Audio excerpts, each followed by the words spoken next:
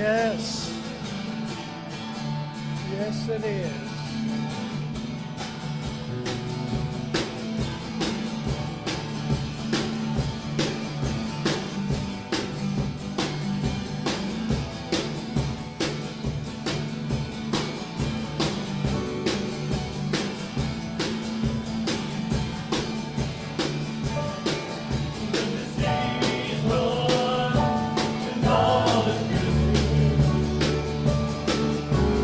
Worthy,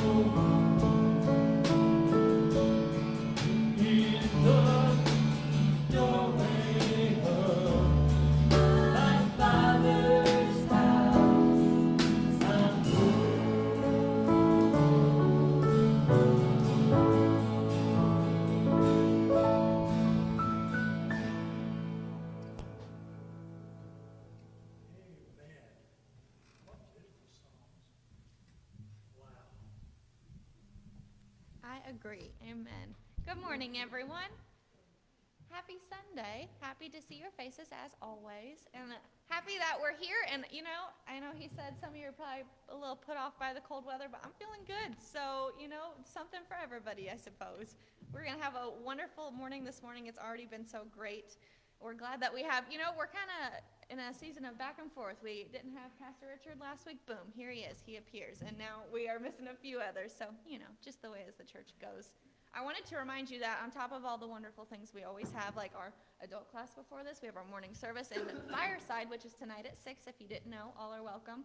Come fill your stomachs and your hearts in all the best ways. We have Mother's Day coming up. I feel like I'm kind of like your notifications on your phone, your reminds. I'm your reminder.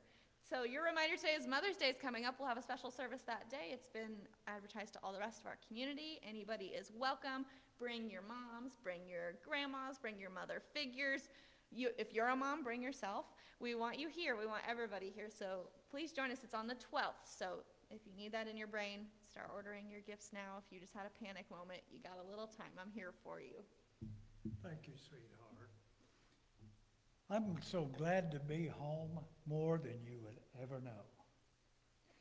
I don't mean to put down other states as compared to Illinois, but I didn't see a drop of water all across New Mexico, not one drop. The trestles underneath the railroad tracks, you could see where they have flash flooding all the time because the sand, you could see waves of sand, but not a drop of water. So in Arizona, they can have their palm trees, they can have all their cactus, they can have all their pebbles and their rock that are earth tones, everything drab and brown. And if you have any grass in Arizona, I'm sure you have to pay big bucks to have just a portion of grass in your yard. So I found myself more than once down in Mesa saying this: thank you, God, for Central Illinois. Thank you for everything green. Thank you, Father, for the green cornfields. And Lord, I thank you for the green soybean fields. So I did a lot of thanking. Saw such little water, even in Mesa. We drove past a canal, and it was half full of water. Right beside it was a little pond on a golf course. And I was so taken by surprise that I looked at my brother and his wife, and I said, water. There's water. Hey, folks, I'm thankful for the streams and the creeks and the rivers in Illinois. Thank you. You did good, huh? I'm thankful for the water, too. Yes. And now we have my Uncle Shawn. He told me the title, and I said, what? So it's what it is, and I can't wait to get a better explanation of what he said. It's going to catch you, too. So let's join me in welcoming Shawn Crenshaw. So I thought about pulling my pants out of the closet. It looks like Lexi's, but I just don't wear them nearly as well as she does. So, plus I'm not sure y'all want to see me like up to there with my pants. It's good to see everybody. I'm not gonna start naming off names because then I got to go through everybody in here so nobody gets left out, gets their feelings hurt. So, because that's the society we live in. Everybody gets their feelings hurt. Everybody gets a voice no matter what. So. I've been up here for a while, and it's good to be up here, and good to see everybody. And like I said, Mom's not here. We're a little light this morning, but that doesn't matter. We have Asher, so that fills the whole place. See, I named one person. There we go. I named Asher. Who, by the way, I told everybody last week, I'm like, the boy has stretched. And he has stretched. He lost a pound and stretched 4 inches, so he has stretched. I could tell. I'm like, he doesn't feel as much like a lead weight. He's a little bit more spread out when I'm holding him now.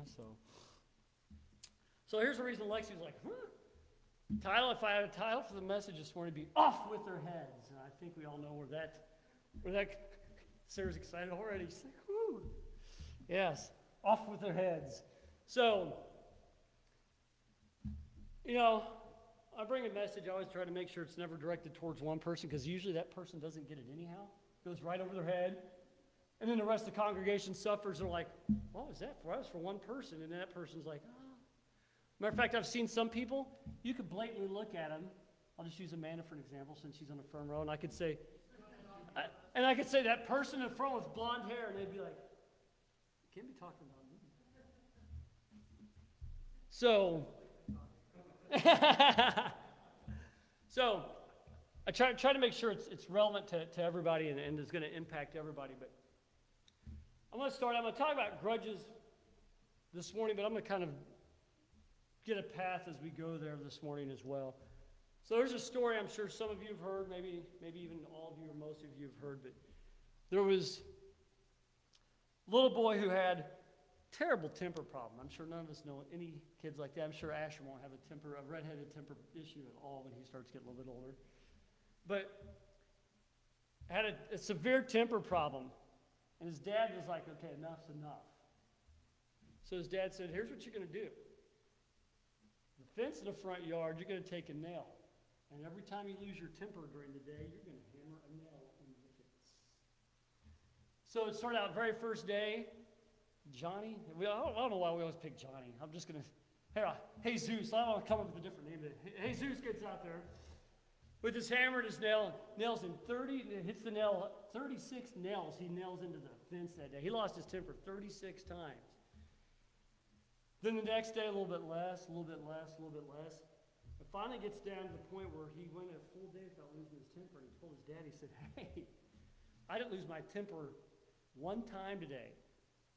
His dad said, awesome. Now what I want you to do is every day that you don't lose your temper, I want you to pull a nail back out of the fence.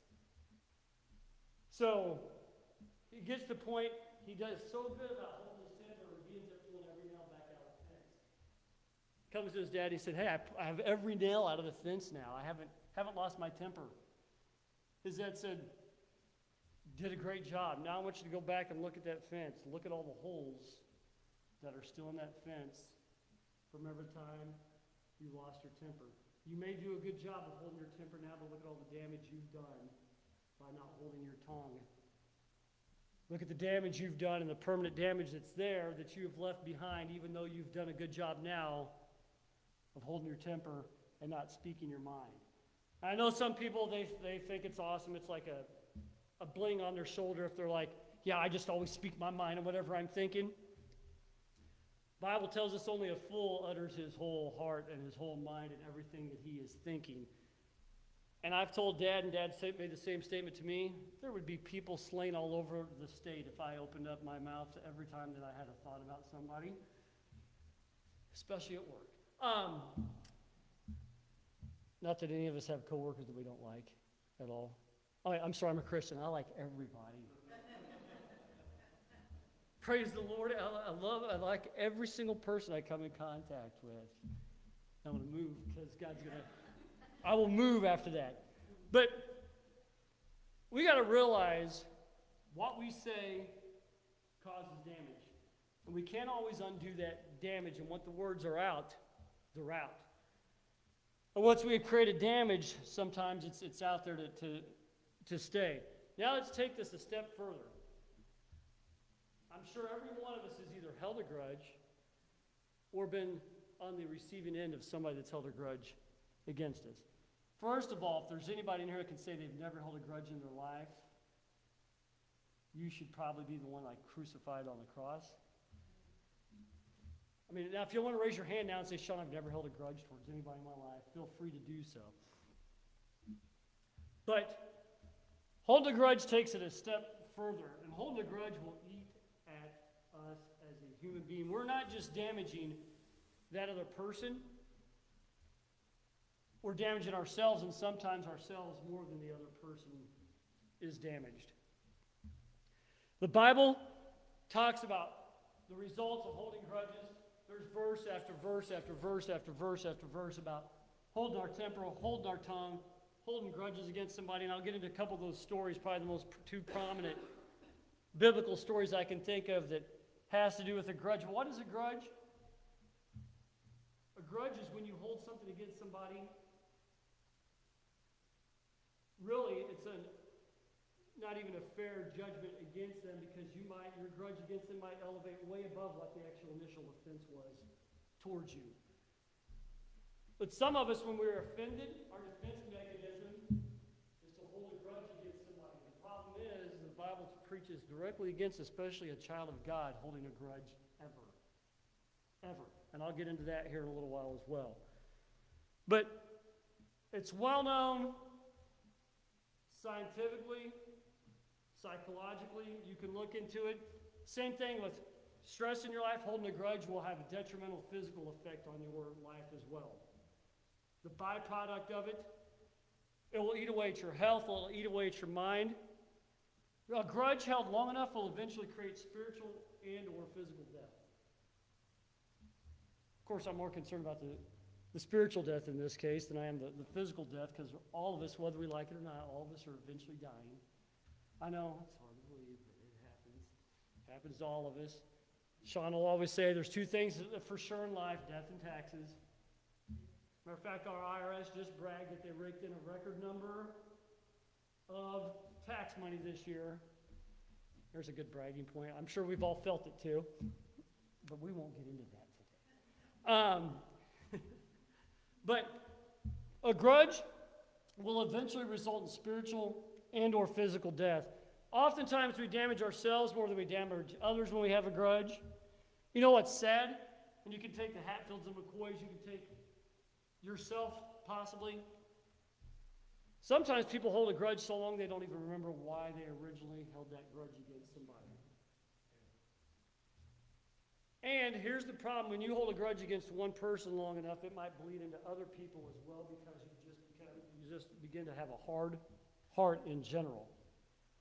And here's the problem. Just like that fence with those holes were permanent, you can say, oh, Shawn, you can fill them. Guess what, though? That hole's still there. You're just filling it with something artificial.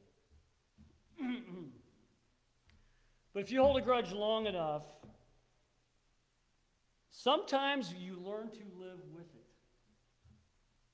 Some people can still learn to live with a grudge and think that they're okay. They're like, oh, I'm okay. I can compartmentalize my life. I can be okay with this grudge over here, but I can still live my life without it impacting me. That's a lie. We cannot live our lives holding a grudge without it impacting us.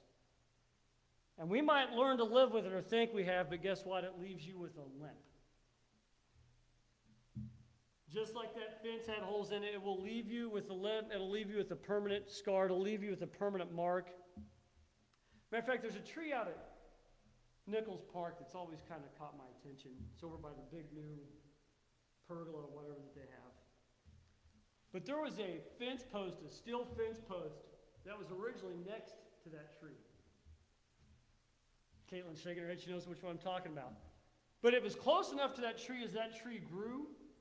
It grew around that fence post and started to envelop it. And somebody might say, oh, that's fine, it wrapped around it. But that fence post being inside of that tree eventually caused that tree to rot out. And that tree is eventually toppled over, or part of it has been ripped off at this point from the wind. So we can think, it's okay, I can hold a grudge and I'm okay. But we are like that tree where it continues to eventually rot us from the inside out, both spiritually and physically. Paul says, let not the sun go down on your wrath. Boy, if we could all live by that one, it'd be great. So, in other words, don't go to bed angry and don't hold that anger into the next morning. Okay, am I the only one in here that's ever held anger overnight towards somebody? Hey, we have one honest person in here. Becky's like, I haven't. Never. Only if I have a bad dream about Dave and make him sleep on the couch for a week for no reason.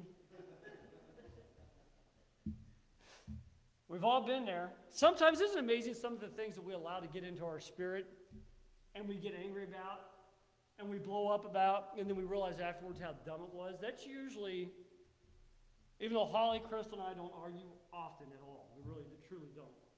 But usually, when we do, it's like World War III, like an atomic bomb went off. And then when I look back on them, I'm like, man, that was a really dumb fight that we just had. And sometimes we look like a complete fool in the middle of an argument. We'll go crazy, and then afterwards we're like, man, I look like a complete idiot. Matter of fact, that's how I view myself at stoplights. I'm like, Shawn, you must look like a total idiot yelling at this stoplight. So I'm thinking, what do we look like from somebody else's perspective if they're looking at us? But Paul says, don't let the sun go down on your wrath. And he gives a twofold reason. It's not to be prolonged beyond the sunset, beyond the sleep which ends the old day. We should leave what's in the past in the past.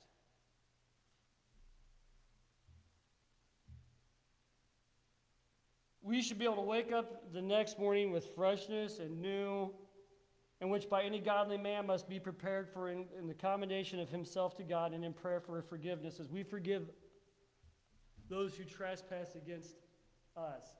Forgive us our debts as we forgive our debtors. There's a parable that I think Shawn just mentioned a couple weeks ago, but you have the man who owed somebody a lot of money, and people owed him money.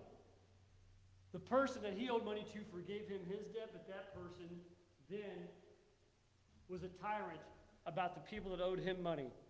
The Bible is very careful about telling us, hey, forgive those who trespass against us. If there's no difference between us and the world, what's the point? I'm going to pause there for a moment. I'm going to take a little sidebar just because. So there was a kind of a blow up that went viral last week from a conference that was held in Springfield, Missouri, that at the beginning of a men's Christian conference, you're thinking, Shawn, you're being recorded, I understand this, but hey, it's already viral, so it doesn't really matter if I say anything or not. But at the very beginning of this conference, there was some entertainment, but there was also a man that came down, stripped his shirt off, swallowed a sword, and climbed up what looked like a stripper pole up and down this pole in the middle of this men's Christian conference. And another pastor called out the situation in front of everybody. But his point was, if we're going to go to something, if you're going to draw people into the kingdom of God, if they can't see a difference between you and the world, what is the point?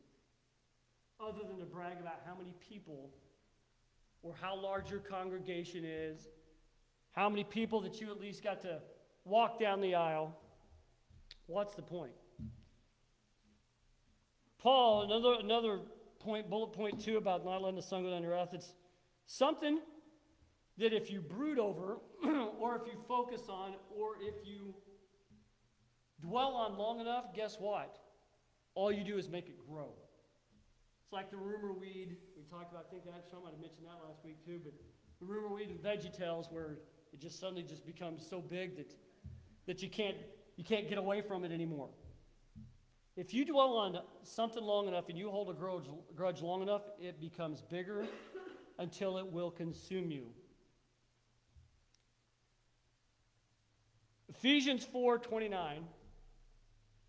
Let no corrupting talk come out of your mouths, but only such as is good for building up. I'm going to come back to that in a second as well. As fits the occasion, that it may give grace to those who hear. There are some people, and I've mentioned this before, but there are some people who think that gossip is just telling lies about somebody. It is not.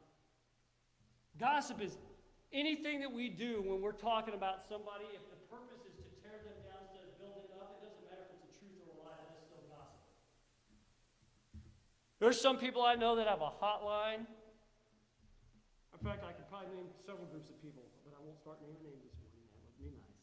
But have hotlines to each other, and it's Gossip Fest 101, and they would maybe argue and say, well, we're not talking about anything, we're not telling any lies to anybody.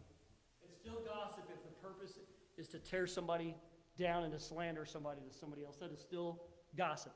Gossip doesn't have to be a lie, it can be the flat-out truth, but if your purpose is, same way I've said before, some people use prayer request time to gossip. They don't really care if Susie, that's having marital problems, has some sort of healing from God in that situation. What they really want to do is gossip and be like, let's pray for Susie this morning. She's having marital problems.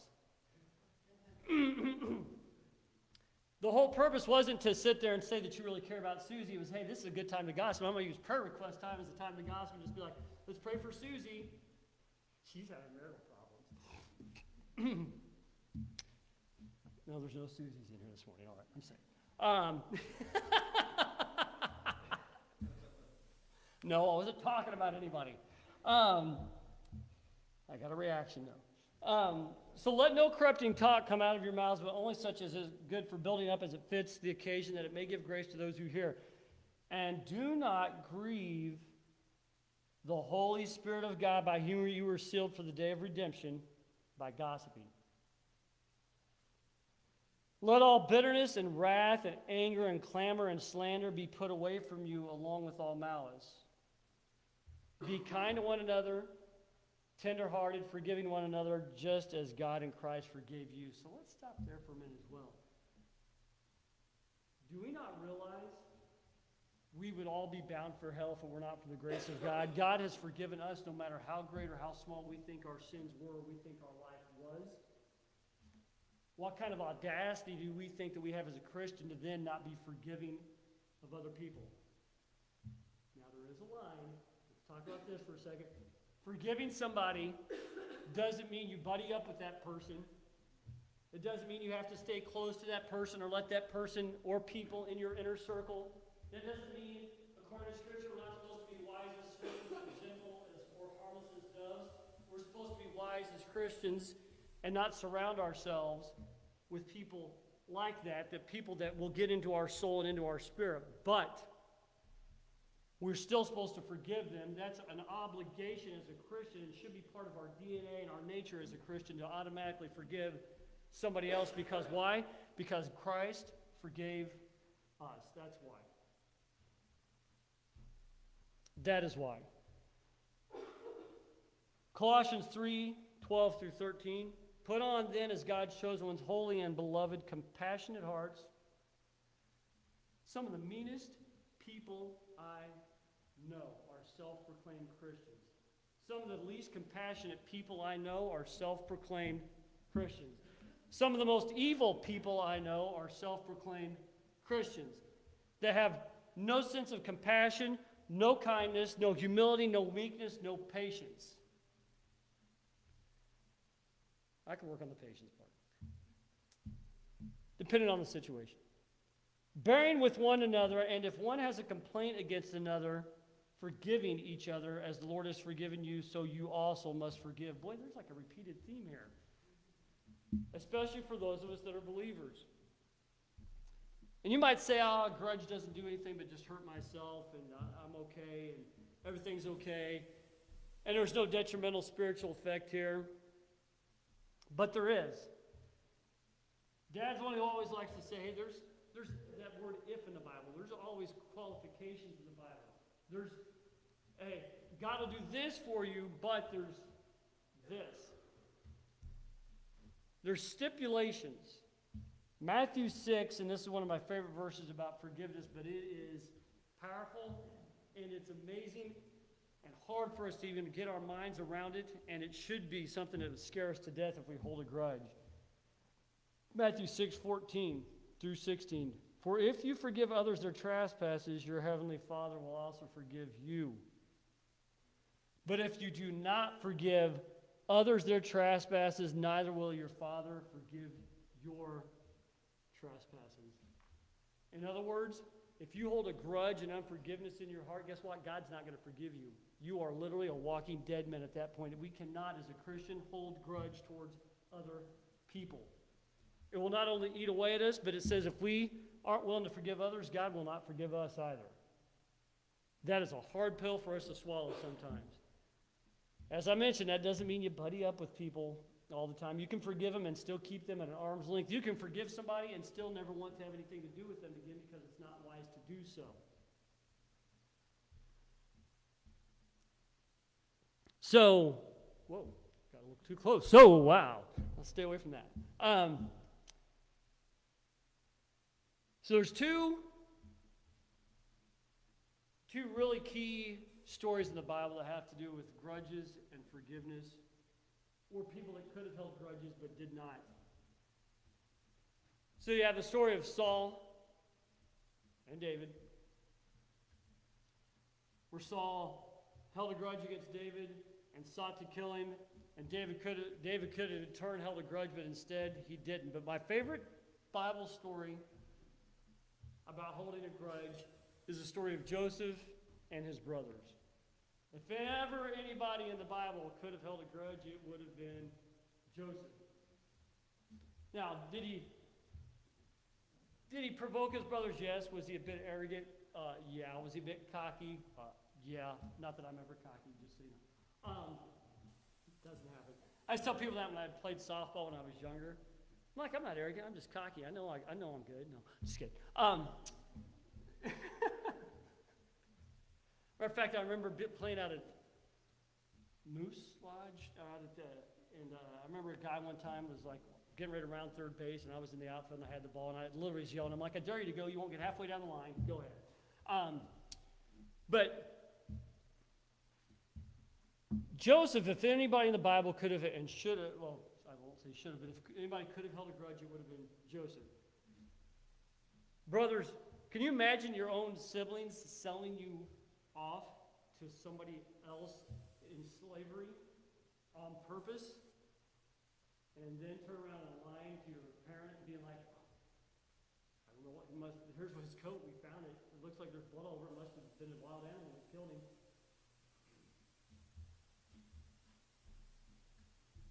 So, as Joseph's in Egypt, and here's a couple points I'm going to get to as I'm wrapping up here. Joseph was in prison. I won't go through the whole story, but he was thrown in jail. And when he got out, of course, he was elevated to a position of authority and power, the right-hand man to Pharaoh. But when the famine came in the land and his brothers had to come and they didn't realize Joseph was who he was, is, in my opinion, one of the most powerful scenes, and I've mentioned this before as well, but one of the most powerful scenes in the Bible. So here's Joseph, his brothers in front of him that literally threw him in a pit, sold him into slavery. And he knows it's them, they just don't know it's him. He literally holds their life in his hand. He could have just turned them away and not given them any food and let them starve to death. And a lot of us would probably be like, that's what they get what they deserve. How many of us have said that before? That's just what they do. They get what they deserve. That doesn't mean that there shouldn't be repercussions for sin. And that's why we have laws too. There's repercussions for doing things we shouldn't do. But Genesis 43, starting at verse 26. When Joseph came home, they brought into the house to him the present that they had with them and bowed down to him to the ground. And he inquired about their welfare and said, is your father well? The old man of whom you spoke, is he still alive? And they said, your servant, our father, is well, he is still alive. And they bowed their heads and prostrated themselves, and he lifted up his eyes and saw his brother Benjamin, his mother's son, and he said, is this the youngest brother of whom you spoke to me? God be gracious to my son. But Joseph had such compassion, was overcome with so much emotion. It said Joseph hurried out, for his compassion grew warm for his brother, and he sought a place to weep, and he entered his chamber, and he wept there. We have somebody that was thrown in a pit, sold into slavery by his brothers, that could have held a grudge, could have turned them away, and instead it said he was overcome with such emotion that he had to get out of their presence so he could just cry uncontrollably and weep. And here's the problem. If we hold a grudge, guess what? Even though Joseph was physically out of that prison, out of that jail cell that he was in, he would have stayed there and remained there in that prison and in that cell, spiritually and emotionally, if he had held a grudge. And that's what we do to ourselves if we hold a grudge against somebody. We will keep ourselves permanently in a cell, permanently bound up, locked up. And that's where we stay, and that's where we remain. So, How do you know that you've graduated in this grudge mentality that you're in? It's when, instead of giving an eye for an eye and a tooth for a tooth, it's instead of holding something against somebody, it's when you become like Joseph. And here's the best example I can give you about taking something out. The Bible tells us what Satan means for harm, God will turn around for good. And like I said, we've either been on the receiving end of a grudge or we've been the one holding the grudge, and most likely all of us have been both. But a pearl is formed not under good circumstances. A pearl is formed when a piece of sand or an irritant gets into a clam shell and starts to irritate them. And it actually hurts them. And they begin to form this fluid that slowly surrounds that piece of sand or that irritant, and they're all doing it as a self-preservation mechanism. But what happens? When it happens long enough, an actual pearl forms. When we can take something that Satan's meant for bad, or if we can take a grudge that we've held against somebody, how do you know you graduated? When you learn how to make something good out of what Satan meant for harm. And let me tell you, Satan will use a grudge, you holding a grudge, to try to bring you down, especially knowing that if you can't forgive others, God will not forgive you. So even though a pearl is not formed under the best circumstances, look what is actually created by that piece of sand or that irritant that ends up forming a defense mechanism that actually ends up creating something beautiful. So Lexi off with her heads is, hey, I want to slay that person because they did me wrong. I want to do that person wrong because they did me wrong. That's our flesh man talking. Our spirit man, once we're saved, it doesn't say that we're a new and better version of who we are. It says we're a brand new creation completely. Our DNA has changed completely.